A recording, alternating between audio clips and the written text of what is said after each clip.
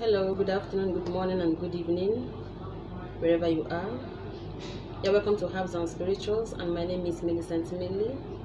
Please, if you are new to this channel, please consider subscribing, yes, and join the family fully. Don't be at the door, join the family, okay? Like our videos, share with your families and friends. Trust me, it will be good for you. And if you have been here with us from the very beginning, or you are a return subscriber, I say may the good Lord shower you with his abundant blessings. Okay, whatever you seek you shall find. Your business, your marriage, whatever it is, it shall come to pass. So shall it be. So today I want to teach you how you can dress your candle, and how you can go about your candle for an effective manifestation. Okay, and here I have with me two candles, green and black. Now, if you buy this candle from the market, the first thing you need to do is to cleanse it off from every negative energies that it has come in contact with. Okay, from where it was produced and to where we got it from, it has gathered a lot of energies to itself. Okay, accumulated energies. So the first thing you're going to do is to sage it. Okay, you can sage it, you can wash it in salt water. Okay, and you can as well knock it off. Okay, you knock off all those energies. There are many ways you can do this. Okay, before you can start anointing it. Now, to anoint it, if you're using this green for money, you can use any oil of your choice. It can be money oil, or it can be simply virgin oil. What's it called again? Okay, virgin olive oil, sorry. Okay, that's substitute for other oils. Okay, or any oil of your choice. Okay, so now to anoint it, because you're bringing money to yourself, I'm bringing money to me. For instance, I want to manifest some money for myself, so I'm gonna be facing the wick. This is the wick.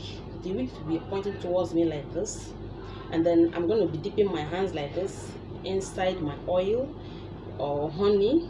Okay, you can use honey, and then I will now hold it like this at the base, and then I'll be drawing it to myself. Okay, drawing money to myself just like this, and you're stating your intention, telling it. Okay, good. When you're okay, when you're sure that you're okay, you've coated it enough, then you can turn and put your hand down at the wick side, and then continue in the same way. Okay, this is how you draw it, how you anoint it. Don't just anoint it anyhow. No, please, it has to be this is assumed to be you. Okay, and you want this money to come to you, so you're going to do it just the way like I just said. Okay, thank you. And this is used mostly for banishing and all that. Okay, let's say there's an unhealthy relationship you want to banish, you don't want anymore. So so this is mainly for banishment, like I said. And then imagine this wick here to be you. Okay, this relationship, you don't want it anymore. You want to banish something. Okay, this is how you go about it. After you dip your hand in oil, remember, then you go like this from the wick downwards. Your hand is at the base, you remember. This is how you're going to banish it out of your life. You don't want it anymore, so you're banishing it out of your life. Okay, when you're done doing the first half, okay, you're going to turn it like this, put your hand at the wick side, and then the way, because you don't want it to come to you, so you're taking it out of you.